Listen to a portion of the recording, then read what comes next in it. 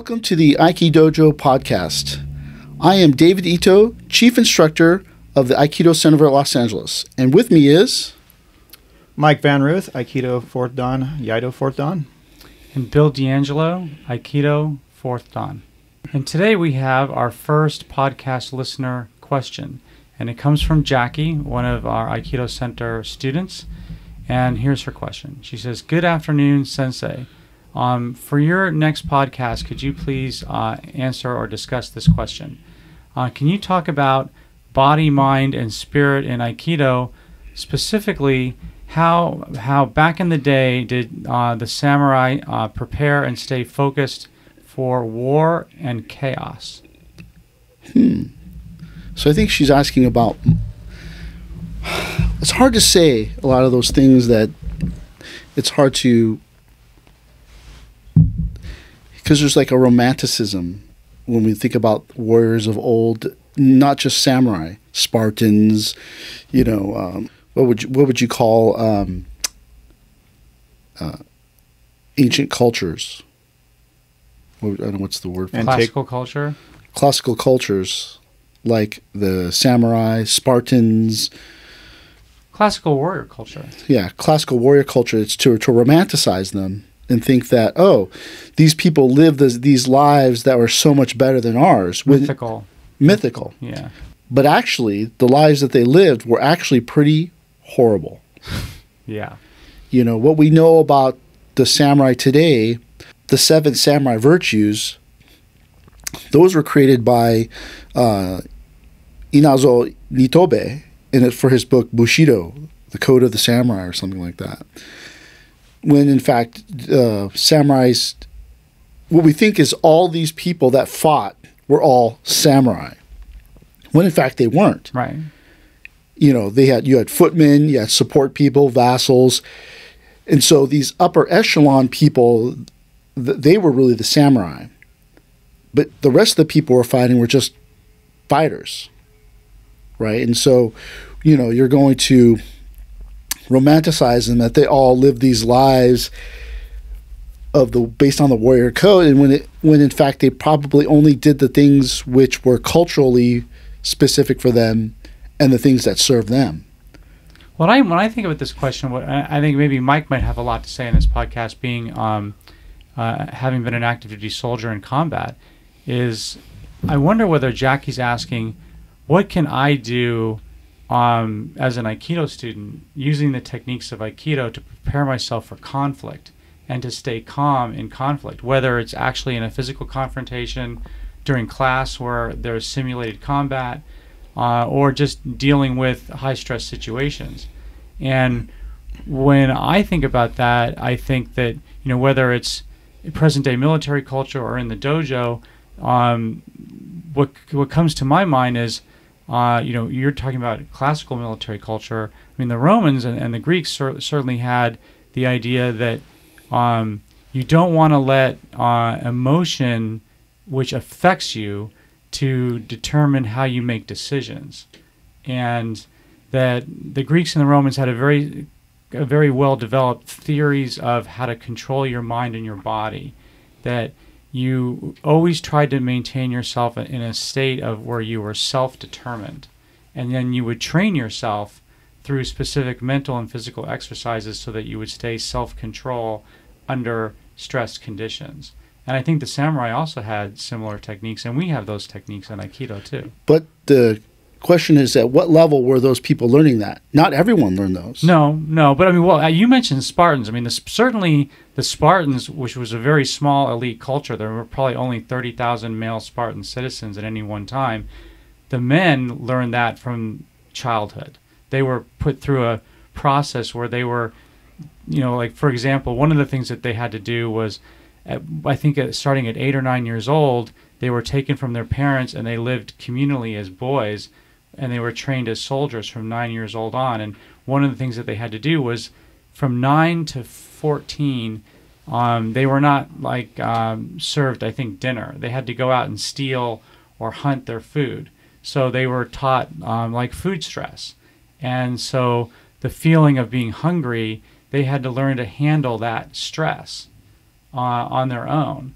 Or there's a mythical thing that the Spartans went through, that this was again to train dealing with the stress of pain.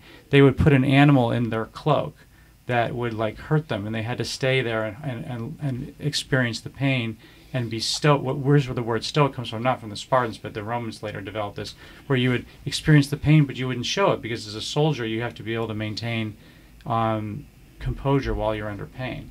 And the Spartans did all kinds of crazy ass stuff to train children from 9, and in fact the whole Spartan culture, the men lived communally, not with the women, and then when they wanted to go with the women to have children, they would then leave the communal area to go off and spend time with the women. They would always come back. So I think that one way to look at this is that there are warrior cultures that develop very specific techniques to develop that. But what interests me with respect to Jackie's question is, what do we do now that's been derived from those other cultures that help us? And I think the key thing that the Greeks and Romans did was that they put themselves in repetitive stress situations over and over and over again, so that they understood what the stress was, so that they could remain calm during the stress and make competent decisions. So, well, now that you mentioned that, through military experiences, the training is meant to, short of actual combat, is to create what they call stress inoculation. Right.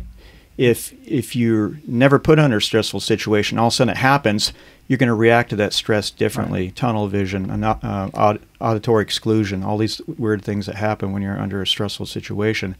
But to put them through a process of where they're stressing you out, not a constant state of stress, that's where we get into things like PTSD and things of that sort, but to stress inoculate that individual, so when a stressful situation does come, it's not so physically difficult on that person. They're able to still push forward and not be susceptible to the physical aspects of stress. Well, I mean, what other things do the Greeks, Romans, Spartans do to stress inoculate? They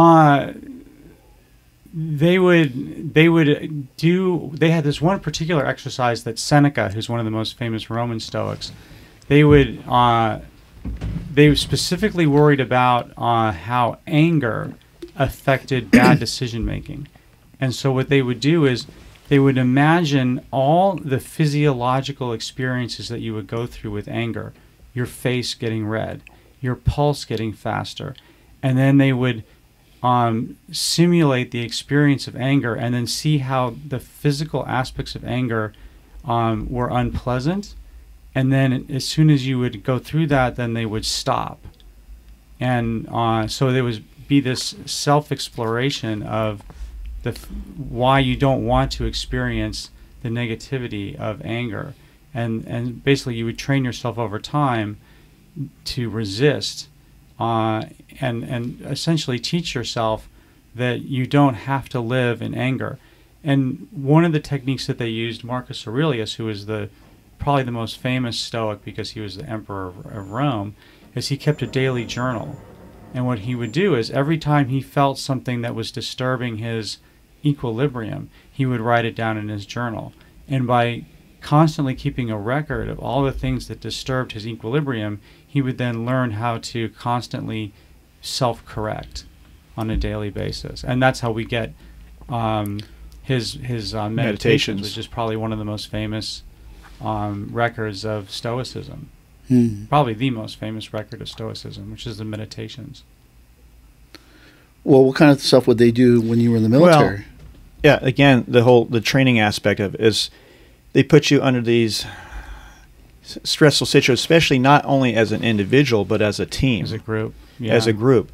Because on top of stress inoculation, they're also trying to teach teamwork. They're also trying to watch and check for gleans of leadership, because during the process of this happening, they're going, wow, look how that guy's handling the stress. He's calm under pressure. He's able to still operate and lead. What about seer, Mike? Is that I'm not too familiar. Seer happened after I already got out. Happened after? Yeah. But all these situations there where they're able to stress inoculate, build teamwork and also develop leaders out of that. Because again, how can you really assess who the leaders in that group are going to be until you put them under those situations, those conditions, to see those things come out? Because the cream's going to rise to the top, correct?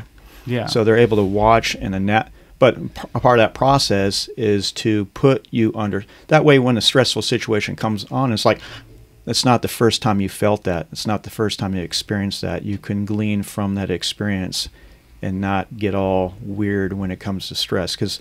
And the other aspect of it, too, is you're going to find people who are unable to deal with that stress. Do you want to find that out in the combat field? And get them out. It's a little late for that.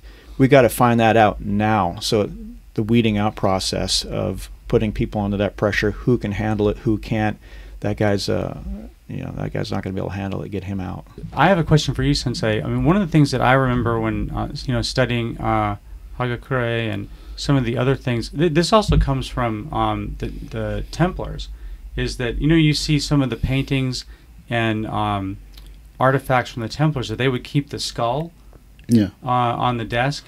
And my understanding is, and I'm not really a scholar of the Templars. I can talk about the ancient Greeks and the Romans all day long, but you probably know this too. Is that my understanding is that the Templars would keep the skull on their desk so that every day, like almost entirely every moment, that they have a reminder that they're going to die, and that when they see the skull, it removes the fear of death because they're always contemplating death. And my understanding is that at least for some of the samurai class, there is this also a very similar meditation going on, where you're supposed to meditate on your death to transcend your death in your action. Is that something that? Not necessarily is the same thing as maybe that. It's that the Japanese at that time were very harsh people. Right? They live in a very agricultural society. So if the crops fail, you all die. Right? The winters in Japan are very harsh. Very harsh. Right? So you have to learn, you think about how Japanese people are very homogenous and conservative and, one mind, hive mind type thinking is because they have to be. Right. A rice field can't be harvested by one or two people. Right. Community. So the community comes together, harvests it, and they go to the next guy's farm and the next guy's farm, and they all work together. One person doesn't get away with having had their farm their crops harvested and then not gone to the next person's thing, right? And so if you look at that, look at Japanese society today, there's a lot of reciprocity. Omiyage, bringing the gift back home from, you go off to Chicago and then you bring back like frozen hot dogs or like a pen that looks like a hot dog for everybody in the office to say, look, I might have been away and enjoying myself, but I still think of you. Right. And so you have this idea that, it's a very harsh place to live. And so, the one thing you have, which is every person has, is which their asset is their life. Right. And so that's why you see a lot of people killing themselves today still. Oh, I made a mistake. I just killed myself. Oh, I have to atone for my son killed all these people. I atone by killing myself. And then everyone goes, oh, yeah. And then they don't hold a grudge because, they atoned. But that's that. So that, death in classical warrior cultures, right? You're so close to the edge.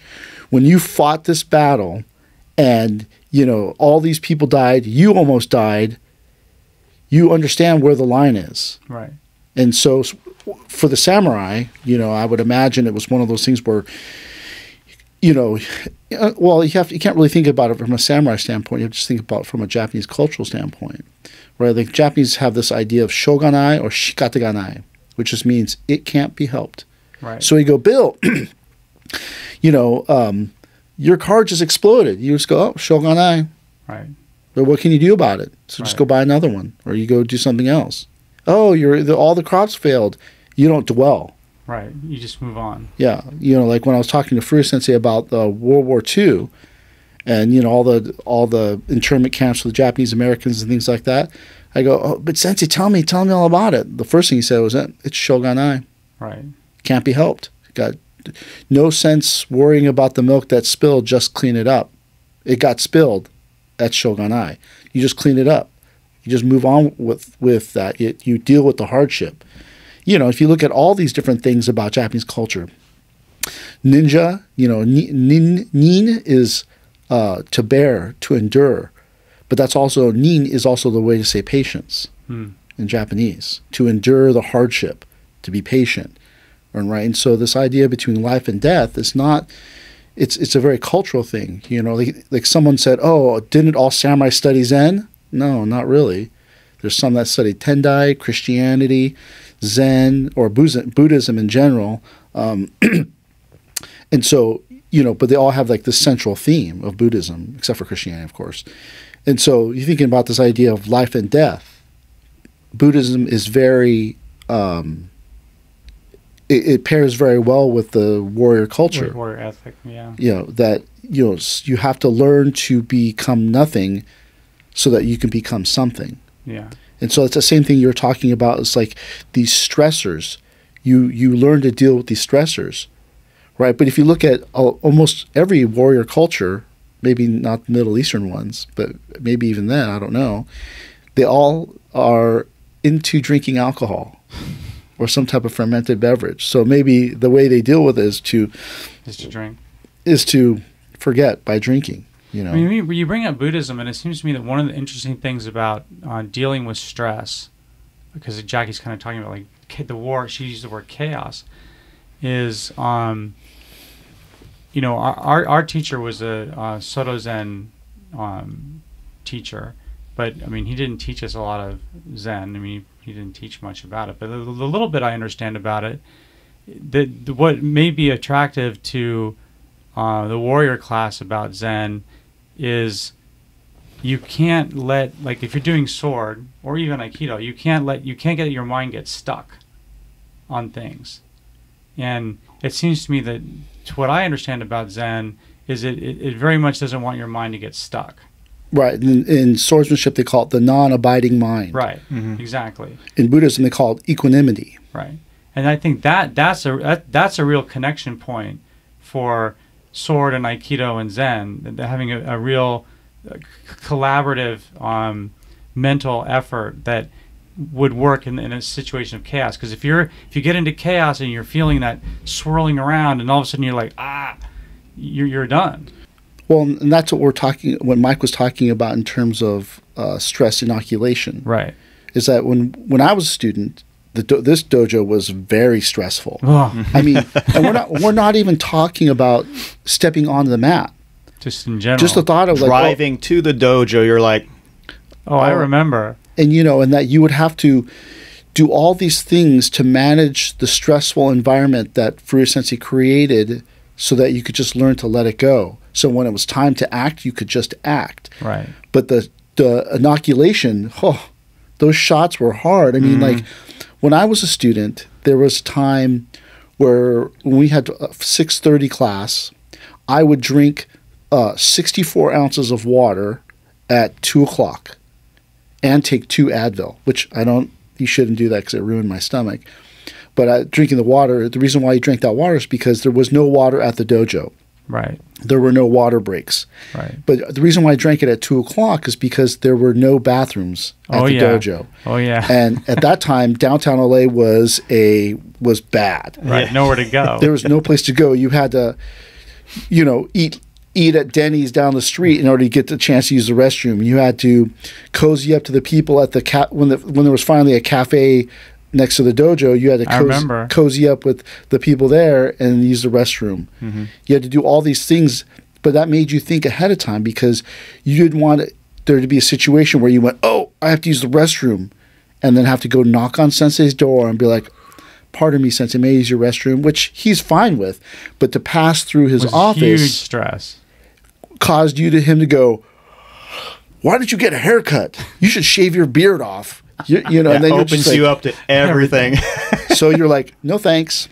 Mm-hmm. And so you prepared yourself ahead of time. So that stress inoculation, right, is that and then when you went there, you couldn't be like, I'm having a bad day. No. Because when you had a bad day and you brought it to the dojo, Sensei would sense it and then pounce on you, go off on you. Yeah. And then you'd be yelling at you, throwing you down, and then you're just like, so you had to learn to instantly let it go when you got to the dojo, because whatever you bring with you, it's like, when Luke goes at you. Yeah, when Luke goes into the cave, he asks Yoda what's in there, and Yoda says, whatever you bring with you. Right. And so that's why Furuya Sensei always talks about, before you enter the dojo, cut off your head and leave it outside the door. Yeah. Because when you came in, Sensei's BS was enough. To bring your own BS in, I'm having a bad day at work. No one cares. Oh my God! It's so interesting you say that, because as you're talking, everything that keeps coming to my mind is the landmines of the dojo were almost the biggest training component, and they were of the everywhere. Dojo. And you could tripwire yourself 5 times in an hour. Yeah, and then if you go into his office, the landmines are it's not per square foot, it's per square inch. And then you're standing there, and then he asked, and then the worst thing he could do is ask you for a favor. Oh, Bill, can you change the water bottle in my office? Disaster. Oh gosh. You go there, the water bottle's got a change holder that, since he's collecting change, it's got all these papers, it's got all this stuff magnetized to the water dispenser, and then you have to take it all off. And sometimes the bottle's not fully out of water. Right. So you have to pull the bottle out and not spill a drop of water. Because if you spill a drop of water, what are you doing? And then so you have to do it real fast. And then you have to get a bottle of water. And then you have to know how to drop it in without dropping a drop of water. Because again, you drop a drop of water. What are you doing? You're so incompetent. And you're like... And then put everything back exactly the way. You had to learn how to put my change back. And then, one time we were cleaning the dojo, and Sensei had all these plates displayed downstairs on top of this tansi right here, actually. And I took a picture of it when camera phones first came out. Yeah. And then we cleaned the dojo, and we're putting it back, and we're all looking at the picture. And Sensei goes, "What is that?" Why do you need to look at the picture? Yeah, he goes, "Turn that off." Delete that picture. And I'm like, but we don't remember. And he's like, and then that's your problem. And you should have seen it, known, and you don't need that crutch. Right. So you have to be able to look and take a picture with your mind, and then it goes like this. And if you didn't, he would get mad, be like, "You please don't go that way." And then you're like, "I don't know anything about Japanese ceramics to know that the yoshitoshi is supposed to be the yoshikawa." Oh man. And but then that stress that he inoculated you with in that moment made you be able to look at something and take a picture with your mind and got it. Right. As opposed to, I don't know which one is what. It would just sharpen you. You just became, and then I don't know about you, but it almost developed a sixth sense that you would not have developed if you walked up the door and you're like, I sense this kind of energy or whatever. It got you really tuned in. Or was it PTSD? Maybe that too. Could be both. We don't know. I mean, the things that I do today in my own life are echo from those times. That's the 17 years I trained under Furuya Sensei, to where I go, oh, I should, before I came here, I packed all my bags, put them in front of the door so that when I wouldn't wake up my family at 5 o'clock in the morning, and load my car quietly. And even today I forgot something. Yeah. And I was kicking myself all the way, I can't believe I forgot that thing. But the reason why you don't put it in your car the night before is that, what if your car gets broken into and then all your stuff gets stolen? Mm-hmm. So you don't do that either. So you have to be more than diligent. A diligent person might put it all in the car the night before, but if their car's outside like mine, then your car could get broken into, and then you're going to lose all your stuff. So you have to stage it by the door, no matter how much stuff that you're going to bring. Right. And I can't open my garage door. I might wake up my kids, and then my wife's going to be pissed. So you have to always be thinking ahead. One more. Right. So Furuya Sensei's training, it was so stressful, he would push you, like a regular person's life, maybe they were prepared 5 steps. But in training under Furuya Sensei, you had to be prepared 7, 8, 9. Maybe 15. Right. Right. They say the average, the average chess player thinks 5 steps ahead, but like a grand champion thinks up to 15 to 20 steps ahead. Oh. Right. And you go, whoa, how many steps ahead? But then that's what that stress inoculation is supposed to do for you. That ahead of time, you should pack your bag. so that in the morning you could just grab it and run, not have to go through the whole thing of what's in my bag, and then you forget something because you're tired. Yeah. Right? You know, and that's really, really hard for people to do because no one wants to live that way. Right? Well, it's the kind of thing, just down to like in the military, you're changing your socks out in the field, right? You don't take both your boots off, change your socks, and put your boots back. You take one boot off, change the sock, lace it all back up, then go ahead, because you never want to be caught with both your boots off if the shit ever hits. Well, that's actually what was a Furuya Sensei. You know, he had all these unspoken rules. Like one of the rules is that you're never fully naked in the dressing room. You always, it's funny because sometimes I'll see some of the older guys, seniors, do the same thing. Is that when they dress, they take their lowers off first, put their lowers on, and then take their uppers off. So they're never fully naked. And that was a Furuya Sensei method. But that's not something he said, all right, everybody gather around, this is what you should do. Mm-hmm. Right. He mentioned it in passing, and everyone went, that's what we're going to do. Right. You didn't take off your clothes fully. You took off your shirt first, put your uwagi on first. You took your pants off, and then put your zubon on. And then you tied everything up. So that if you ever had to run out of the dressing room, you would be half clothed. Right. And then someone told me, which I don't know if this is true, that it comes from a Miyamoto Musashi story, where the reason why Miyamoto Musashi supposedly didn't bathe was because in Eiji Yoshikawa's book Musashi, he was taking a bath and attacked by some people, and so that's why he never bathed, because he never wanted to be caught off guard. Yeah. Right, but like since he never said, all right, everybody, this is what you're going to do. You saw someone get in trouble, and then you changed your method to reflect that thing so that you wouldn't get in trouble. Like one time, the student showed up to a demonstration without a hakama. Without hakama. And panicked, drove someplace to buy a hakama and then drive back. And then he went, oh, I never want that to happen. And so now, after that point, I always kept a full set of old uniforms in my truck, behind the seat. Always. So that if I had to break out the pants, top, hakama, anything, I at least had something and wouldn't get in trouble, because you couldn't show up without a uniform. Oh, well, yeah. Not only that, if you got the call from Sensei and you happened to be down in Long Beach and you couldn't drive all the way home to go get your uniform, and he said, hey, I need you up here right now. And then boom, you had your gear ready to rock and roll. Yeah, and then that's the thing. Like if you can't tell someone to be like that. Like today, if someone shows up without their hakama, I just go, oh my gosh, you're so ridiculous, and then just train. Those days, you would quietly go around. Hey, anybody got a hakama? Anybody got a hakama? And yeah, it's like it would come down. You need to turn in your black belt too. It's like oh my god, like you have to hear all that. Catch all kinds of yeah. So like there was a time where before I was a black belt, and when I was a black belt, or when I was a student, you couldn't buy your own hakama, and you weren't allowed to buy your own black belt. Right. Your first one was bestowed upon you by the teacher. Right. So for 6 months to a year, I didn't have a black belt or a hakama. And then one day the student goes, just wear one of mine. It just gives me a hakama. Ooh. So I come downstairs, and of course I'm not wearing it properly. And then Sensei just goes, what do you think you're doing? I go, that guy said to wear it. He goes, you can't just get your own hakama. Hamon, which means excommunicate. Hamon, 2 weeks, kicked out. Really? And I was like, oh my god! And then like me and the guy are like taking off our uniforms and then leaving after he just right then and there didn't even get to start class. Just got kicked out for 2 weeks. And then the guy's like, I'm sorry, dude, I don't want to hear it. It's all right. It's okay. I shouldn't have listened to you. And then afterwards, Sensei's like, what did you listen to that person for? And I'm like, I don't know, Sensei. Like, he made a compelling argument. Compelling argument. I don't know. But that's the thing, is that like stress inoculation is about how you develop your warrior's mindset. So if you read a lot of David Goggins stuff, the former Navy SEAL, that guy, his entire book's all about stress inoculation. Stress inoculations and mind hacks. Yeah. And it's funny because we would do those same mind hacks as well when we were students.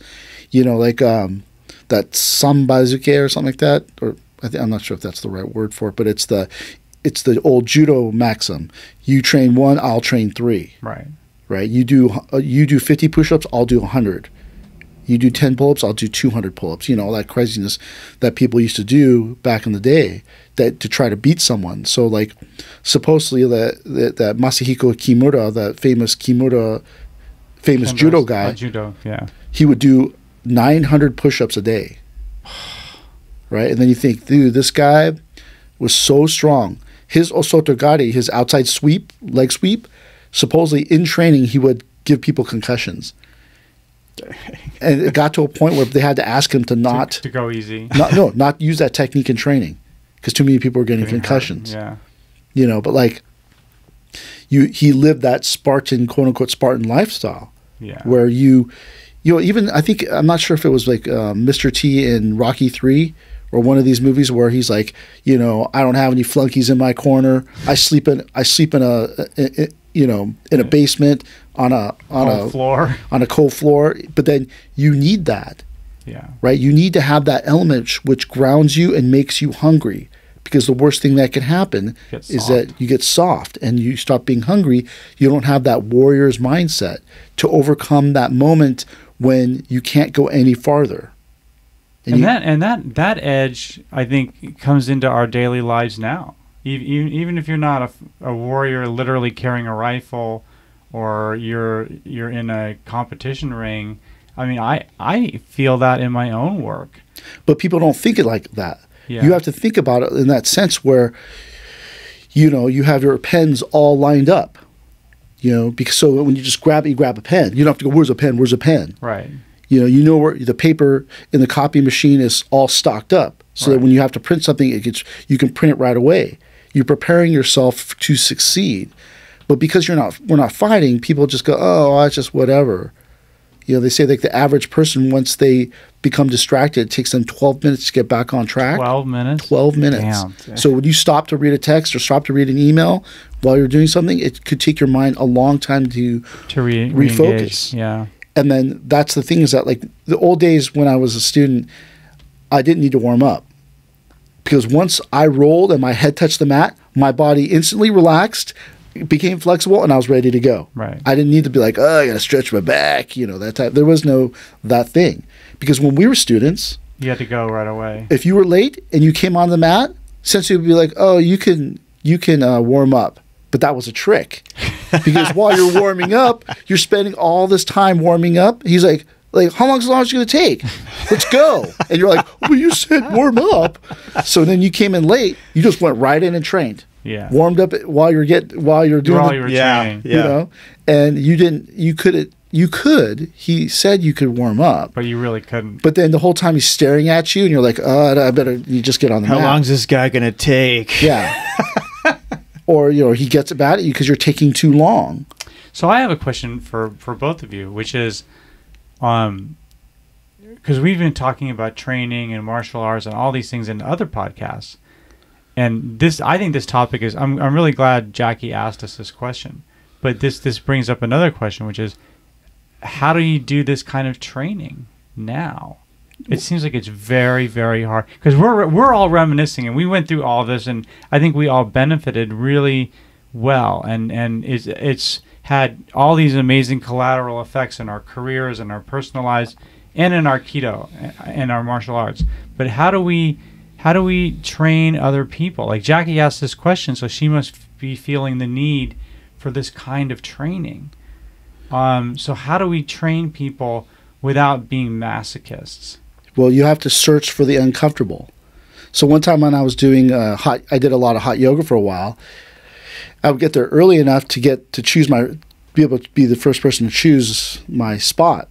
And I would look for the heating vent, put it down, and the guy came over. He's like, you know, that's the hottest spot in the... And he's like, yeah. Yeah, I'm like, yeah, I do know that. But see, then that didn't really serve me because I was competing so strongly with the other people in the class and the heat and all that stuff. I hurt myself, right? So that's not part of it either. So it's hard because you have to kind of search for ways to improve yourself and be uncomfortable, or be uncomfortable and improve yourself. Yeah. You know, it's packing all your clothes the night before enables you to be prepared, you know. And that's where this thing becomes where someone the other day asked me like, oh, what time do you wake up in the morning? And I said 5. And the person said, "Oh, wow, man, you're really driven." And I go, "Not really. If I was driven, I would wake up at 4:30. I naturally wake up at 5. That's easy. So if it's anything that's easy, you must make it hard some way." Like when I was a student, we would train really hard before class so that you're completely exhausted, and then you take the class so that you would know what it's like to train exhausted. Tired. Yeah. Or one time I was stretching before class and I pulled a muscle in my back. And I was like, "Oh, I'm just going to go home." One of the other students goes, "Nah, man, you should train. Then you could feel what it feels like to train injured." And I was like, "Okay." And you're training, you're like, every time you roll, you're like, "Oh, oh." Every time you move, "Oh." Yeah. But then you understood what it would take. Like there's a famous story of Tiger Woods. He played at Stanford. He played golf at Stanford, and there was a really bad, rainstorm, and he was going out there with a bucket of balls, and someone goes, "Hey man, it's raining really hard out there." And he goes, "Yeah, I know." He's like, "And the gusts are crazy." He's like, "Guys," and Tiger Woods is like, "I know. I want to know what this is like." Interesting. Right. So then when he goes and plays at the British Open, and it's crappy weather, experience that same conditions. He goes like, "Oh yeah, I've been here before. Because I've been there before, I become familiar." Yeah. And then, like you said, you're inoculated from that stress, and you can go, I get what it's like. It's not a shock to your system. And that's one of the reasons, like when my whole entire journey of self-discovery began in this class I took when I was like 19 years old, 18 or 19 years old at PCC. It was a sports performance class. And this guy talked about all these different techniques to improve yourself self-development wise. And he told a story about the LA County Fire Department is really hard to get into. You have to score 100 on the oral exam to even go to the next level, 100. So he wanted to test this theory where he used visualization. So he went through the whole process, got it, passed all the tests, got 100 on everything, and got to the oral exam. A couple days before the oral exam, he goes to the place where it's supposed to be held, and he talks to the janitor, and the janitor lets him in to see the room. He scopes out the room, gets the lay of the land, and then goes back and visualizes the interview, and then takes the interview and gets 100. And then he just dropped out after that. But he wanted to see if he could do it. He could use visualization, right? But by going to that place, that enabled him to stress inoculate. Wow. Because he at least saw the setup, because it's always the same. You go, "Oh, there's going to be a guy there. I'll be sitting here. Okay, so I'll know what it's about." That's the same reason why people should come and watch the black belt test if they're not a black belt, because they see it and they're stress inoculating. "Oh, that's the format. This is what it's about. Okay, well, I don't need to freak out. Now I know where to bow and how to bow. Okay, I know how to do these things." You're stress inoculating, right? So you put yourself into these environments that are uncomfortable so that you can grow, right? Yeah. So what do you want to grow? How you want to? If Watanabe Sensei makes you do 1,000 suburi in class, it's really, really hard. But if you did 1,000 suburi every day, 1,000 suburi be like, no big deal. There. Like one time Sensei got mad at us, and he told the person teaching the class, all ukemi, no technique. Oh yeah, we've talked about that. And then so we had a break fall, backward roll, forward roll, and the whole time I was like, this is so easy. And I was like laughing to myself. The guy's like 50 handshake break falls. I was like, no problem. Let's go. I have my break falls pretty smooth. 50 break falls, rolls, all these different things. At the end of the class, people were dying. Gassed out. And I was like this. That was so I was like laughing to myself. This is so easy. Right. Because I had done so much ukemi prior to this time, and my ukemi technique was good. So then it's not that uncomfortable for me. Right. But if Sensei would have like said 2 hours or 3 hours, or do this or something that I'm not accustomed to, maybe he would have dragged me out into open waters where it's really deep, and then I would have drowned. Right. But then how many people would have drowned before we got there? Well, that goes into a whole other area. Is part of the whole condition aspect of being in the military is it eliminates that physical stressor. There's all kinds of different stressors happening, but the more physically conditioned you are, that eliminates one of possible stressors. Right. That way you can address the other ones. Because if you have this stress on top of this stress on top of this stress, your chances of success dwindle. But if we could, okay, let's eliminate the physical stress. You're highly conditioned. Okay, that's less of a factor in this scenario. Yeah. What's your favorite Patton quote? I have several of them. But yeah, he's all about training. Yeah. Well, fatigue makes cowards of us all. Yeah. Right. Yeah, I mean that was my first answer to Jackie's question, which was, how does samurai, or how does anyone prepare for war and chaos? And I think this would be Mike's answer and probably your answer too, and mine is it's just training. You have to consistently train for conflict, whether it's mental training, physical training, or a combination thereof. You have to consistently prepare for conflict and war and chaos. You have to train for it and prepare. Yeah, I mean, you guys might think about it as you got to train for it, which is true. And then I also, as an Aikido teacher, add another layer, which is if it scares you, face it. Right. The monk Ryokan said that, like, if you're scared, face it. If you're going to die, face it. If death stalks you, face it. Right? Whatever your fear confront it. Get comfortable with the uncomfortable. Yeah, and so you sleep with a tennis ball on your leg or in your back, and it's so uncomfortable, so that you know what it's like to be uncomfortable. No, I totally agree. I think that's going back to the Romans. I mean, they really believe that emotion, like fear, which is an emotion, but any of these emotions, that they literally are almost like outside forces coming into you, and that they destroy your ability to act, and that you have to learn to control yourself, and that you learn to control yourself by training, as Mike is talking about and you're talking about, by putting yourself in situations where you experience the negative emotions. You learn to train to keep them at bay, and then that allows you to make good decisions and under adverse conditions, which in Jackie's questions is what she says, war and chaos. That whatever that training is, and in our case, the training's Aikido, right? I mean, we're an Aikido school and an iaido school. Well, that's when you train. You train on the days you don't want to train. If Jerry West said, if you only trained on the days that you wanted to, you would never train. Right. Never practice. So that's that thing, right? Like, you have to confront something and make it uncomfortable. You could go to the dojo on this day, but you really don't feel like it. Well, got to do it. That's the day. That's the day to do it.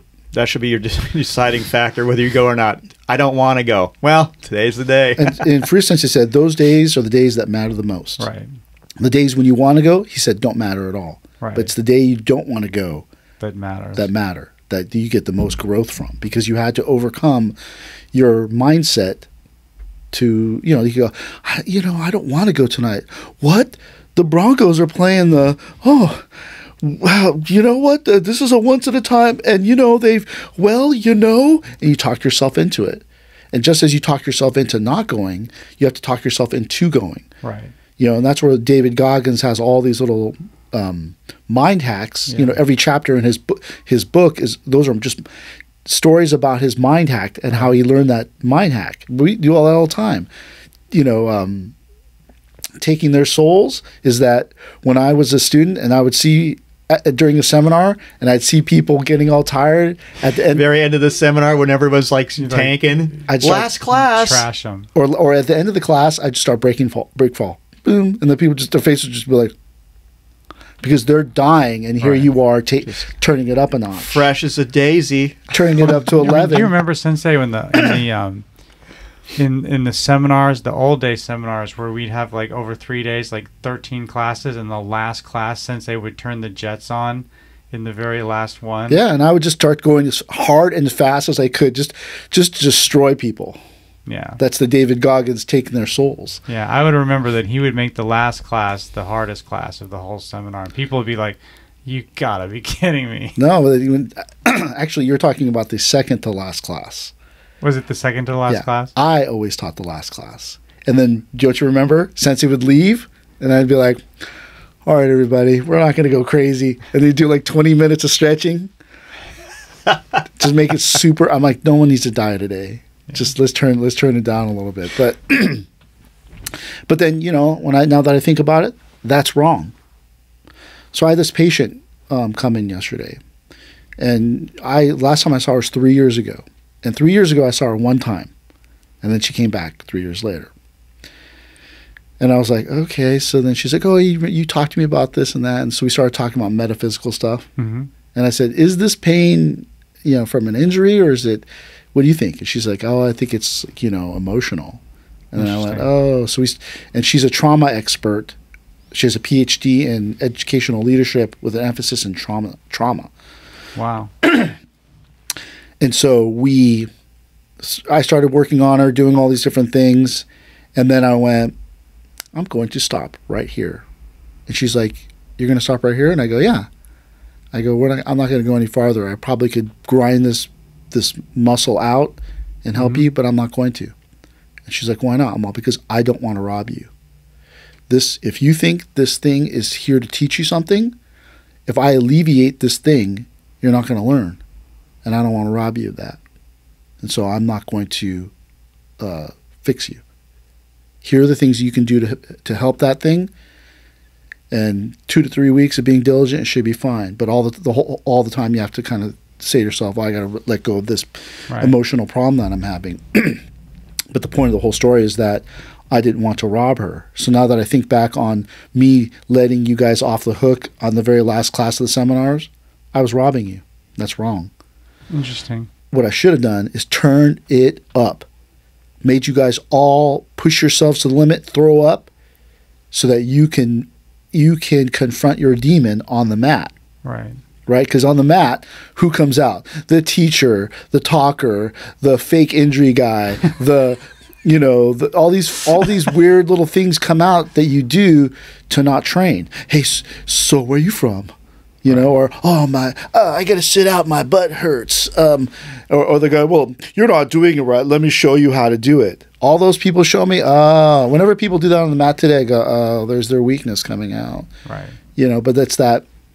Maybe I robbed those people when I didn't teach that class that way and maybe I'm still doing that today as I make the classes easier for this, that, or other thing. I should know, man. This is your opportunity to push yourself and confront your demon, whatever your demon it is. Your demon is to quit? Don't quit. Confront it. Your demon is to throw up? Don't. Swallow it. You can swallow that throw up. No, you can't. There was a guy in high school that would go and then just swallow it back after when they were drinking. But the thing is, he never threw up, right? But you have to confront your demon. My demon is to quit. My demon is to this. My demon is to get mad. My demon is to, you say, no, okay, the training's hard, but it's just physical. Right. The stuff that's coming up on the mat, that's the test. Oh, you're saying that, like, everything that we've been talking about, when it comes out in this really, really hard training, it's almost like the chaos is in our mind. Like, the real chaos is in our mind. It is all mindset. It's all mindset. Yeah. It is everything about you, and everything you do is all about mind. Yeah. Mindset, mind hacking, talking your mind into doing it, talking your mind into not doing it. I should eat apple pie. I don't even like apple pie, but I haven't had apple pie in so long. I should probably have it. And Grandma used to make apple pie all the time, and I used to be blah blah blah blah blah blah. And I ate apple pie. I thought you're on a diet. I know, but it was apple pie. It's just a mind hack, and so you have to it's like that episode of, did you ever see the Dodgeball with Vince Vaughn? Oh, yeah. And Ben Stiller's characters like smelling the pizza, trying to tempt himself and shocking himself every time he wants the pizza. You have to do that. Yeah. Because there's no other way for you to change and improve yourself if you're not uncomfortable. And then, this is not very PC, especially in today's lifestyles, that suffering is the only way to create change. Yeah. And so that's why I told that lady, I'm not going to take this away from you. You need to work through this. Yeah. And then she was like, okay, I will. She's a trauma specialist. She knows I was right. It seems to me like with martial arts, though, we're in kind of a difficult situation in the present cultural environment because, as you say, it's a very uncomfortable, painful experience. It's not a happy place. It's maybe not a horrible place, but it's not a happy place where you go to learn these lessons. Well, that's the thing and that's the thing I'm trying to create today in this dojo. The harshness stays on the mat, but the community stays around it and is comfortable and generous and friendly and all those things, but the harshness is just stays localized on the mat. Yeah. Right. And so this is something that we were talking about the other day, which is Aikido is not medicine. Right. Dojo is not medicine. The teacher is not the savior. It's the training which changes you. Right. You got a problem, throw yourself into training, and the problem will go away or fix itself. Right. So there's a famous thing in Japan called the pilgrimage of the 99 temples. So whenever you had a problem, you go to this priest, he would say, take the pilgrimage of the 99 temples. So you have to go visit these 99 temples. Right. The pilgrimage of the 99 temples takes 12 years. So you got a problem with the girl? Take the pilgrimage of the 99 temples. This is very similar to what you and I were talking about with Carl Jung saying that you don't necessarily solve a problem, you outgrow. Right. And so by the time you get back of 12 years, it's over. That girl that you were having a problem with, that bully you were having a problem, the harvester having a problem, those things are all gone. What girl? Yeah, she's older and married now, so there's no problem. But that's that thing, right? Like, if obviously they don't want you to just run away from your problems, but it's that you have to put yourself into something positive, which creates change. Yeah, I think that makes a lot of sense. So how do you do that in today's climate? Today's climate's no different than 100 years, 500 years, 1,000 years. It's all the same, right? I think it was Heraclitus, even though Jacob said it's probably not, but Heraclitus said with a group of 100 warriors, 10 shouldn't even be there. 10 or 20 shouldn't even be there. 70 or 80% of those people are just fodder. 10% of those people are fighters, but only one of those fighters is a true warrior. Yeah. It's the same thing as today. It just seems different because of the internet and all that stuff. There are still people out there that want to push themselves. I mean, look at CrossFit, right? I mean, people are like giving themselves rhabdomyosis and dying because they're training so hard. So the training, the desire to train is out there, right? We just have to kind of create a situation where they understand that the harshness of the training stays on the mat. Right. But then there's still this social structure where it's generous, kind, fun. But not just this place where people are beating the crap out of you and whispering in your ear, "You're not a no one. You're not a has-been. You're a never was been." I'd actually said that to someone. That's why I say that. And that's rude. That is rude, right? That's, so that's the hard part, is that we have to replace the bully culture of martial arts with the harshness of training. Right. In the old days, the teacher would be your enemy, and you were trying to defeat the teacher because the teacher was so cruel. You're like, I'm going to beat this person at their own game. Right. But today, that's not really healthy either, right? So you have to make it about the physicalness of the training, which creates the harshness and the suffering, which enables you to grow. If you said, man, I would never be able to throw Mike Van Ruth down, and then one day I did, then after that I realized I can throw anyone down. Right. But then if you never confront, you always run away from Michael Van Ruth. How are you going to grow? How are you going to climb that mountain? Right. Right? You have to, one must dance with the devil to know the devil type thing, and then you try this person on. Yeah.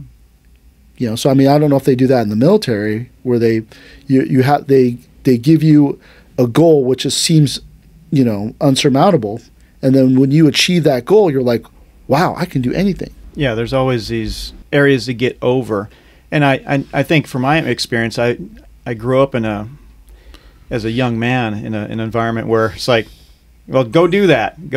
So again, we were talking about before, stress inoculation. It's like, hey, go do that, and you had to do it. And it's like, so when the next task comes along, you've built onto that confidence. Go, well, I think I can do that. I've done this, that, and the other. But building those points of, I've overcome this, I've overcome that.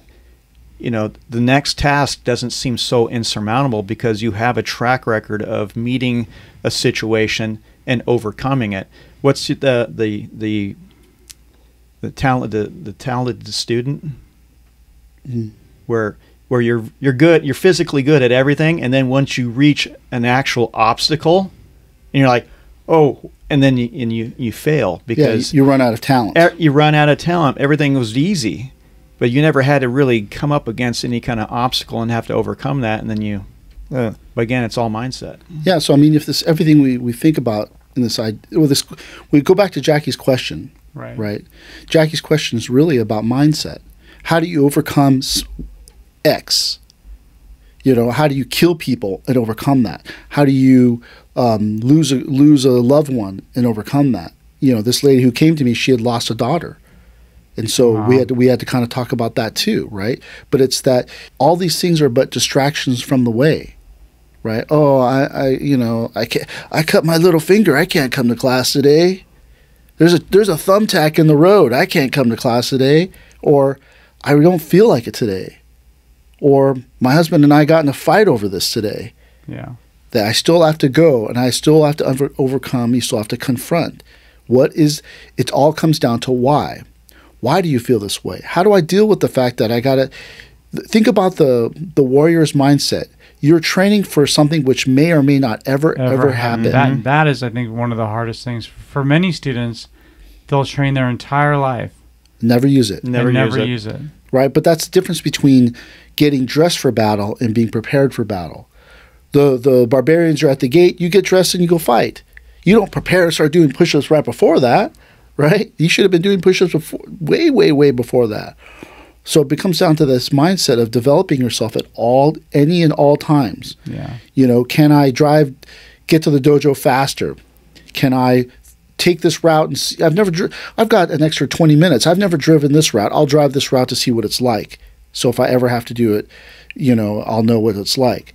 Oh, I hurt my back, so I have to go to a chiropractor, even though I don't believe in chiropractic. Maybe there's something there, right? But it's all why? Why do you want this? Why don't you want this? Why are you going to give up? Why are you not going to give up? So you confront all those things, and it becomes part of your mindset at everything that you do, right? And so when you look at I don't want to break fall. Why don't you want to break fall? I just don't. I'm afraid I'll get hurt. And then we create a situation where you're not going to get hurt, and then you realize, oh, it's not that big of a deal. Right. And then you think, oh, I don't think I could ever be good enough to become a black belt. And then I got the opportunity to test for the black belt, and I passed. And not only did I passed well. And then I drove to that place and asked that girl out that I've been dying to ask out for 5 years. Right. And then she said no. But that's okay.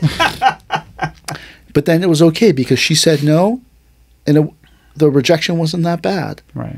The fear, the anticipation is worse than the act itself. Yeah. Right? So change comes from the act of doing.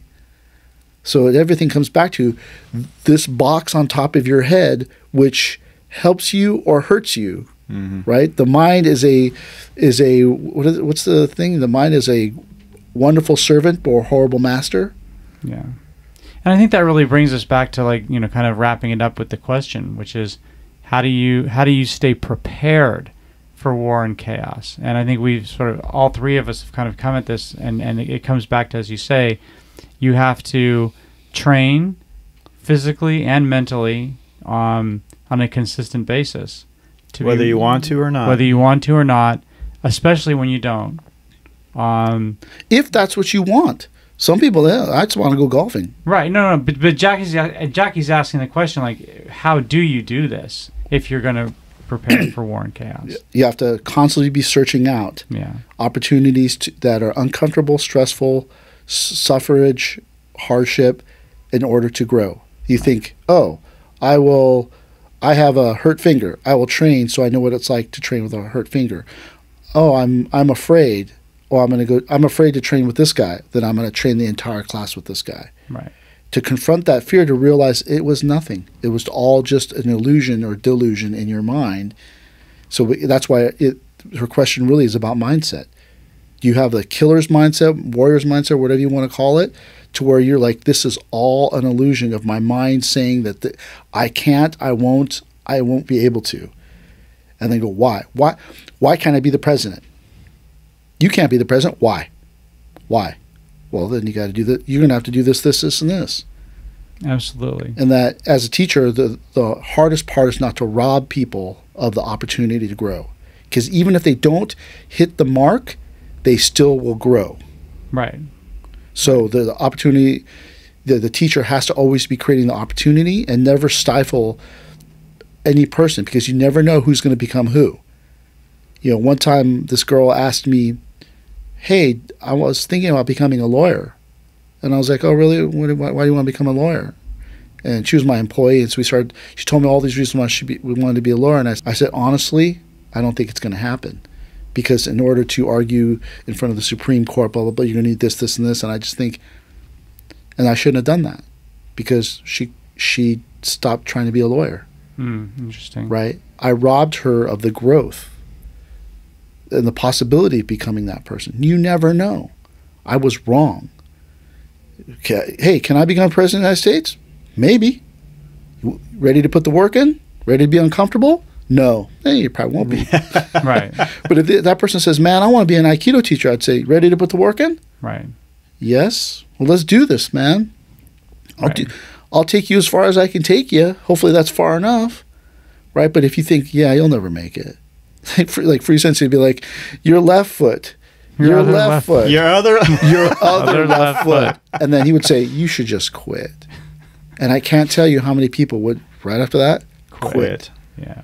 Because they took his word as gospel. Right. And, you know, maybe he shouldn't have used that word, or maybe I don't even know, but maybe it's hard to balance the stress and stressfulness with the kindness and compassion and stability and structure that person might need. Yeah. Right? Because you don't really know where they're at. Mm-hmm. So if you tell them no too much, maybe that no breaks them. You tell them yes too much, the yes makes you soft. Right. Right. So that's why Sensei talks about the Saikin Robai, I think that's the word, that the beauty of the plum blossom balanced with the hardness of the shell. If you have too much war, you become calloused and inhumane. You have too much beauty, you become weak. Right. But you have to have this balance. Right. But that's where you have to have trust and faith in your teacher, the training, and all those things that, oh, he's going to make me do something which I don't want to do, but then that enables me to become good. Right. There are several techniques that we do that I don't particularly care for them, but I'm good at them because Sensei made me good at them. Right. Because he made us do them even though we didn't want to do them. Right. And, you know, all these things, I mean, I am an ambivert. I mean, you know, I'm an extrovert and an introvert. And it's funny because when I took the Myers-Briggs personality test, at the end, the person told me, I went, oh, wait, I did that with my extrovert personality, which my real personality is introverted. But now I'm an ambivert today. I'm both kind of half and half. Half and half. But how did I learn to be an extrovert? Since it's like, you're going to be the speaker at the demonstration today. What? Hands me the script, and I'm like, the Aikido Center. Talk about being uncomfortable. Or he was like, oh, the 30th anniversary, you're going to speak. Write a speech and speak. What? You know, and he would just be like, yeah, you're going to do it. I'm like, oh, man, okay. And then, like, you know, but all those things, having to do demonstrations, made it to where I can stand up in front of a crowd and be like, so anyways, Aikido's like this. Right. Before I'd been like, oh, I can't do it. Oh, you know, I mean, and that's the hard part. So it's more about, again, confronting a stressful environment and training and doing it over and over and over again. Yeah. He got stress inoculated right up there on stage. So I'll tell you, you know, as we wrap this up, let me tell you a quick story about stress inoculation. So one day I came to the dojo, and Sensei tells me, there's a guy coming to this 5 o'clock class that I want you to kick him out. And I go, why do you want to kick him out? He said, I just don't like him. And I go, what do you mean? And he's all, just kick him out. So I'm like, okay. He gives me the guy's file, and the file's like 1984 World Russian Kickboxing Champion. this just, you know, fighter, the boxing. This. I'm like, oh, shoot. And then the guy shows up, and he's like over 6 feet tall. He's super muscular. And I'm like, oh, no. So I'm like so then I go, do I say I kick you out? But then that makes it me, and then I'm going to have to fight him. If I say we, that makes me look weak. I don't know what to do. So I just found something in the class that he couldn't do, and then it was just the two of us. No one showed up. So I just made him do this one technique over and over and over again. And the whole time, no, wrong, wrong. And then Sensei calls me upstairs during the class. He's like, what are you doing? And I go, oh, I'm just setting him up to kick him out. Sensei goes, just kick him out. Like that. So I go, man, the class is over. So I stand at the door with his check in my hand, and then he comes he comes down, he's ready to leave, and I go, I don't even remember if I said we or I in that moment, but I said that but I or we have decided not to accept your membership at the Aikido Center in Los Angeles. Here's your check back. And the guy's face got stern. What? And then he went from what to, are you serious? Like he was going to cry. Wow. And I was like, oh, shoot. And then he was like, but why? And I go, we just, we're not going to accept your membership. And then he walked out. And the whole time I'm thinking, now I'm going to have to fight this guy in the parking lot. He was huge, more than a foot taller than me. And a little bit older too, but huge. Big and I was guy. like, oh Grizzled. my God. Yeah, grizzled. Drives a cab for a living in LA. And I was like, oh man. And the whole time, like, I'm thinking, I'm going to have to fight this guy in the parking lot. So talk about stress inoculation. So I go upstairs, and then Sensei goes, how was it? I said, never make me do that again. And Sensei deadpan looks at me and says, now you know how to do it. Mm. And I was like, I was all mad. And then the whole time I dressed and I was leaving, and the whole time walking to the car, I was like, watching for an ambush. Yeah, getting ready to like bust into a stance and get it on with this dude. Got to the car, locked the doors, drove away. But I was sure that this dude was going to get to the car and be like, all right, I'm waiting for you at the car. But he wasn't there, Wow. But the point is that Sensei stress inoculated me. And then, he said, like, now you know how to do it. And I was like, SOB. Damn it. Darn it. Like, it was so stressful. But now I know how to do it. Right. When I fired people, when I was a boss at a job, I fired a whole bunch of people. And I'd be like, I've been here before. Yeah. Not that bad of a thing. So, as we summarize this whole thing, really it comes down to mindset. Yeah. How do you overcome X? Mindset. How do you deal with this? Mindset. Yeah. It doesn't matter what it is. Broken down car, person trying to kill you, loss of a loved one. You got to train yourself, right? You have to train yourself to realize that none of this matters. That's why you think that a samurai could just give away their life so easily and just kill themselves. They kill themselves because really there's nothing in this world. It's that whole idea that Honrai mu ichimotsu. Nothing exists. Nothing exists before, nothing exists now. So this is not that even big of a deal. But then we make it a big deal. So really on Earth, it's all about mindset.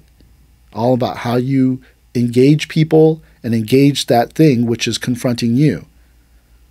Right? So that's the hard part. It's like if you're lactose intolerant and someone gives you all this ice cream, right? That's either the worst thing that's ever happened to you, but if you like ice cream, that's the best thing that ever happened to you.